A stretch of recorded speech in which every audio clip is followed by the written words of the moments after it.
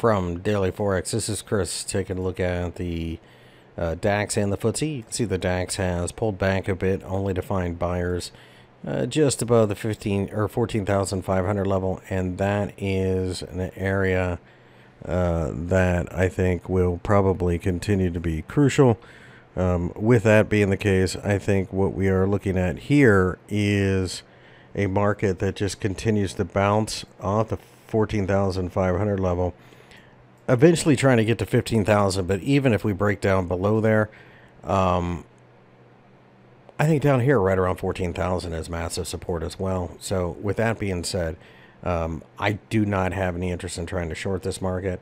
I do think that eventually we break out and I buy dips going forward. Over here in the FTSE, same situation, especially now that we have formed 3 hammers in a row. This tells me that we're going to try to take out 68, 69, and then eventually hit my target of 7,000. Even if we broke down below here, 3,500 and or 6,500 and 64, where the 200-day EMA is, both could probably offer support as well.